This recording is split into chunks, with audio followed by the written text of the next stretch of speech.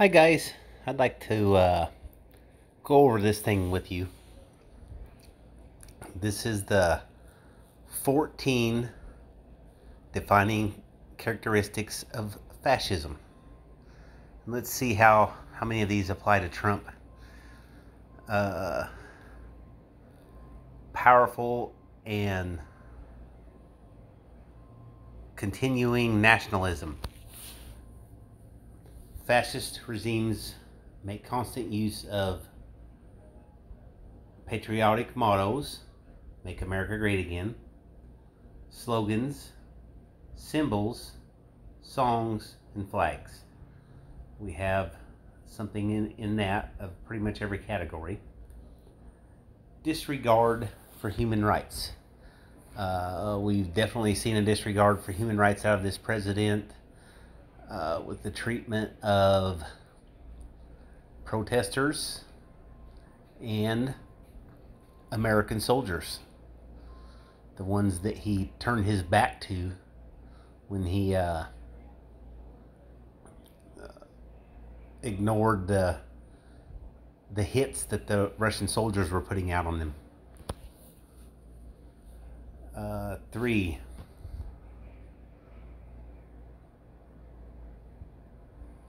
Identification of enemies as a unifying cause. He started his campaign with that. He made the people in the South the enemies and built a wall. And then he made Antifa the enemy. And he said he has to save America from them. But that was just a flavor of the month because I guess it was both Antifa and Black Lives Matters, right? But that was just a very short-lived enemy that evidently he saved us from already. And now the Democratic mayors are the enemy that he has to save us from, that he needs the country to get behind. He doesn't say they're his enemy. He says they are our enemies.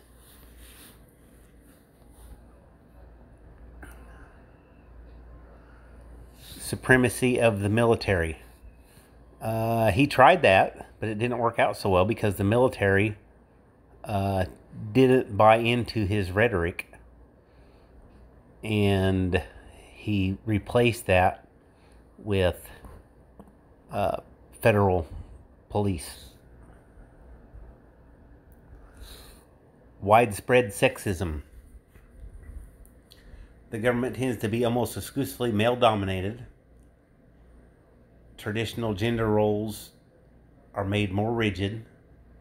Divorce, abortion, homosexuality are suppressed. We've definitely seen the way he treats women. It's not very nice. He tends to pick on women. We heard what he thinks women are for. So there's that. Controlled mass media. Anything he doesn't like is considered fake news. But I will say there is a lot of fake news, and it's not just CNN, it's Fox, it's all of them.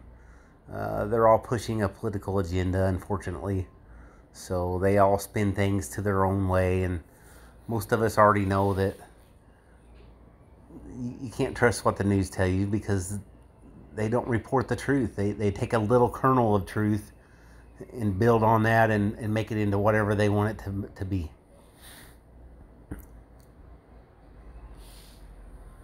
Obsession with national security. Once again, there's the wall. Not that... Okay, I'm not going to get into the wall.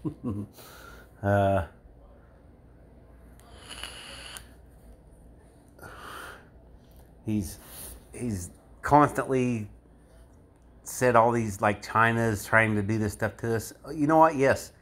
China had spies in their consulate. So doesn't every country that has a consulate here.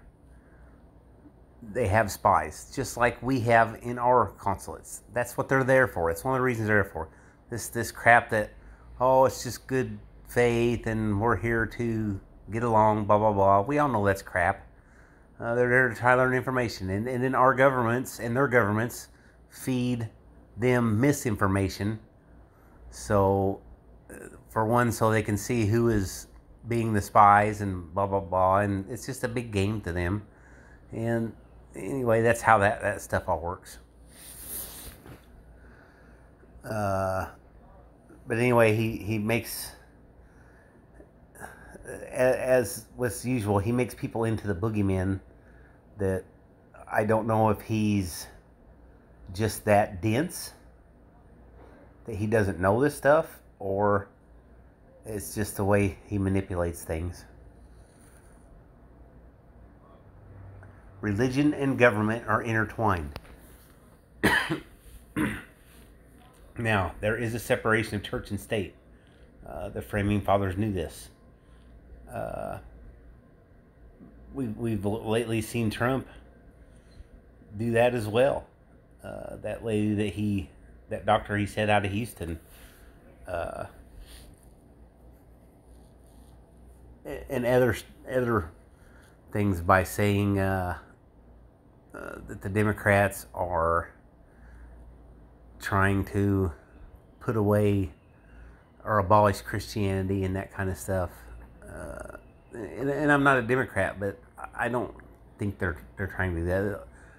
Maybe a lot of Democrats lean towards not being Christians, but that doesn't mean they want to abolish it. I think most people are okay with any religion as long as you're doing it for you. You know, just keep your religion to yourself, and if you want to talk to people about it, that's perfectly fine. But don't judge them if they don't want to be part of your religion. I mean, live and let live, right? That's what America's supposed to be about.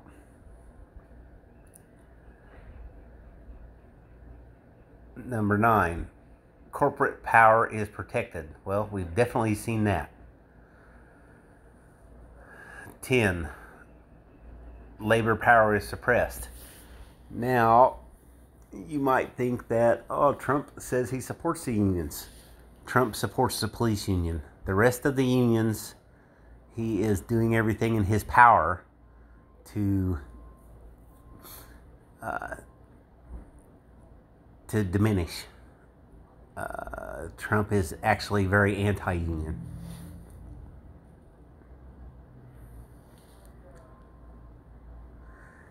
Disrespect for intellectuals in the arts.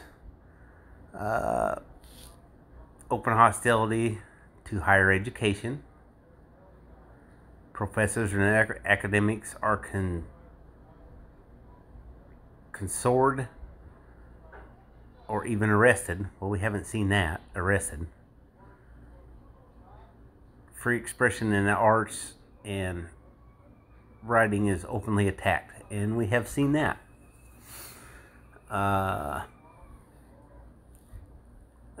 think Trump has a beef with anyone who questions him, who thinks they're smarter than him, and questions his judgment.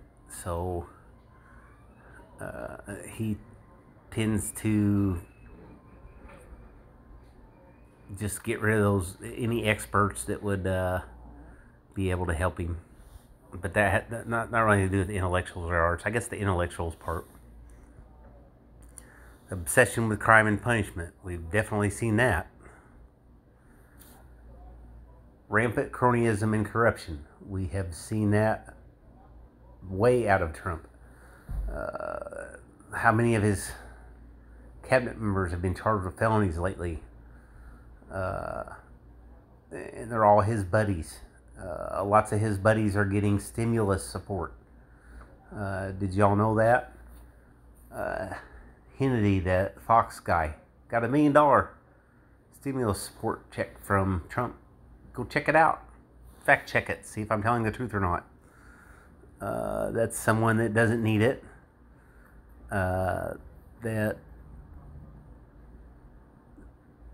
I mean, how many small businesses are starving and going out, and how many could have been held afloat maybe just for one more month until things were a little more conducive to business so that they could survive. because so this guy that has no, he didn't need it in any way, shape, or form. He needed this money. Just greed is the only reason he took it. And that's Trump's little buddy. He definitely floats him, touts him out there in front of everybody, right? And 14, which we just saw today, which was the reason why I looked this up. Trump wants to suspend the election until he, and remain in power until he thinks it's okay to have another election. This is everything dictators do, people. We are in probably some very dangerous times if this happens. And I think it's kind of odd that I'm not hearing a lot more about this. He said this via a tweet. That's our President of the United States uses social media to circumvent the Constitution. You can't even make this stuff up. It's such a joke. But then again, it's also very serious, because this is about as against the Constitution as you can possibly get. I don't know what else could be more unconstitutional than just demanding that election not happen, and you get to remain in power. So, what do y'all think? Do y'all see that the characteristics of a fascist? Do you see that in Trump? Maybe you could point out other reasons that you see so, or maybe you don't see that. Tell me why you don't see that. So, anyway, I guess that's all I have to say on that. And please like and subscribe if you haven't already. Lots of love, everyone. Bye.